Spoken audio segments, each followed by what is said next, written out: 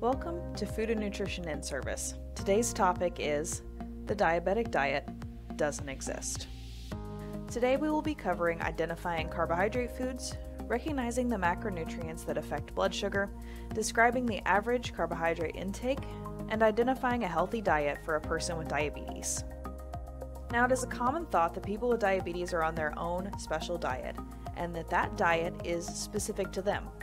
Now, this might include changes like no regular soda, only diet is allowed. No sugar, only Splenda, sweet and low or equal, only sugar-free items are allowed. And of course, no cake, cookies, pie, or other desserts. You may also hear things like tomatoes, carrots, peas, corn, and sweet potatoes are not allowed because they're sweet. And the diabetics can't have fried foods, or salt, or bread. And absolutely no white foods.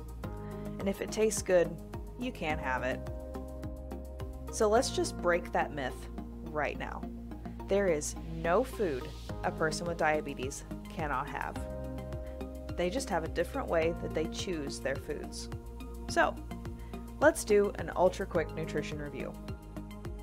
There are three main macronutrients: protein, fat, and carbohydrates. Now, these are calorie-containing nutrients, unlike vitamins or minerals, which do not contain calories. Now, in ideal conditions, protein is used for fixing and replacing the actual tissues in the body. So, muscles, connective tissue, hair, skin, and basically your whole actual physical body. Now, fat is used as a resting energy source and chemically as a backbone for building things like hormones. Very important stuff. And carbs, of course, are the main fuel source for your body. Now, in not so ideal conditions like starvation, all three of our macronutrients can be used as fuel, but of course it's not always ideal. Protein for fuel means muscle breakdown, rhabdomyolysis, excess nitrogen, hard on kidneys, bad time. Fat for energy means ketosis, which isn't always a bad thing, but of course that's a conversation for another time. Suffice it to say that bodies like carbohydrates for fuel. Sometimes a little too much, but I digress. So the main focus is carbohydrates, right? So what foods are we talking about? What foods contain carbs? If we step back very broadly, every part of your plate contains carbohydrates, to a certain extent. Even the meat sources contain a very scant amount of carbohydrates. Now, that's found in the glycogen stores within the muscle itself. But if you think way back to physiology, this makes sense. That's how your muscles store short-term energy. However, this is such a small amount that for our purposes, it doesn't matter. In general, the main carbohydrate sources in the diet are grains, fruit, non-starchy vegetables, starchy vegetables, and milk. So let's look at this a little closer. So here are all our carb-containing foods laid out in order of carb density. Starting on the low end, we have our caveat of non-starchy vegetables. Things like broccoli, green beans, lettuce, tomatoes, cucumbers, carrots, yellow squash, zucchini, asparagus, onions, celery, and many others fall into this category. These kinds of vegetables only contain 5 grams of carbohydrates per serving. A serving being a half a cup cooked or 1 cup raw. Now that may sound like a lot, but believe me, no one is eating enough vegetables for it to count towards significant carbs. Next, we have milk. Now, I don't mean plant milks like almond, soy, and rice that people are making such a fuss about nowadays. The nutrition on those vary a lot. I mean plain old fluid milk that comes out of a cow. No flavors or sugar. That milk contains 12 grams of carbohydrates per 8 ounce or 1 cup serving. The next two have about the same amount of carbs per serving, so in no particular order, next is fruit. One small piece of fruit, which is about half a cup, is about 15 grams of carbohydrates. This is what will fit in the palm of your hand. This includes things like grapes, peaches, pineapple, and oranges. The exception here is banana. I mean, honestly, the bananas you see in the store these days are huge. A banana has about 30 grams of carbs.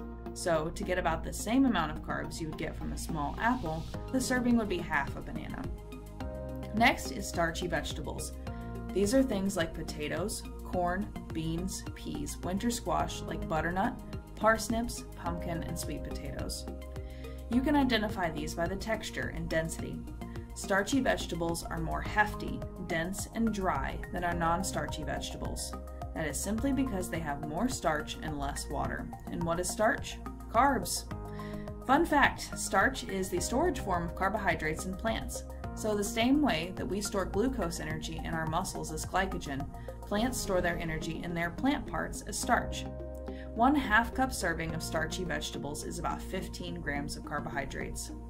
And of course, last is grains. Oh, our dear friend bread. But also pasta and crackers, tortillas, buns, bagels, muffins, rice, oatmeal, cornmeal, quinoa, grits, and all our other delicious grain friends. Compare all these to a slice of bread. One slice of bread is about 15 grams of carbohydrates.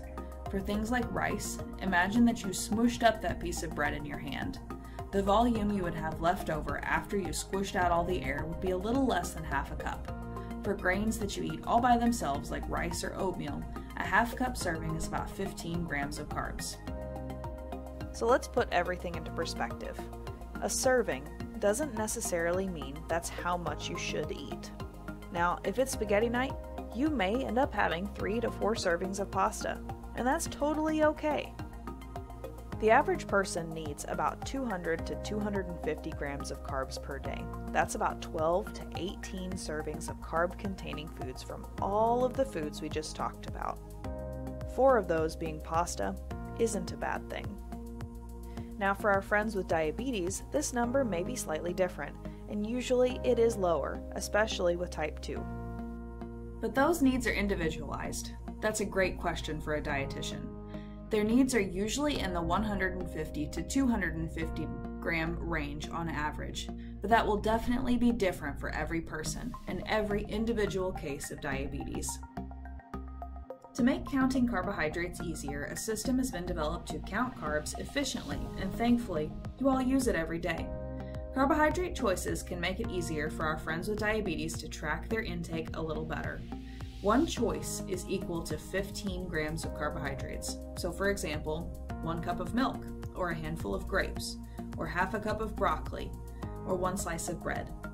Here would be an example meal plan. The carbs are spread reasonably evenly throughout the day and end up totaling about 180 grams of carbs. Easy enough for patients, the choice counts are listed on our menu. Depending on their individual carbohydrate needs, the amount of choices they have per meal varies between 3 and 5. Quick caveat, non-starchy vegetables are free foods by hospital standards, but in the real world, if a person was eating 3 choices of non-starchy vegetables, it would count as 1 carb choice. What they choose doesn't necessarily matter from the menu. As in this case, a carb is a carb when it comes to blood sugar control. For our purposes, fat and protein have no effect on blood sugar, so a person could eat 20 pieces of bacon and it wouldn't raise their blood sugar a single bit. Probably not a good idea, but you guys get the point. The goal with diabetes is distribution. An average daily intake of carbohydrates should be evenly spread across the day. Now, let's break that down just a little more.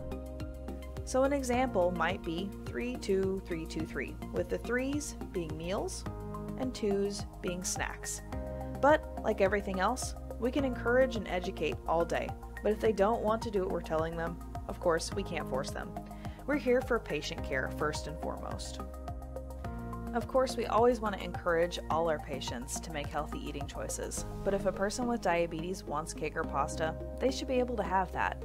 They just need to work within the parameters of their own needs. And for goodness sake, if it's their birthday, it's okay if their sugars are a little high that day.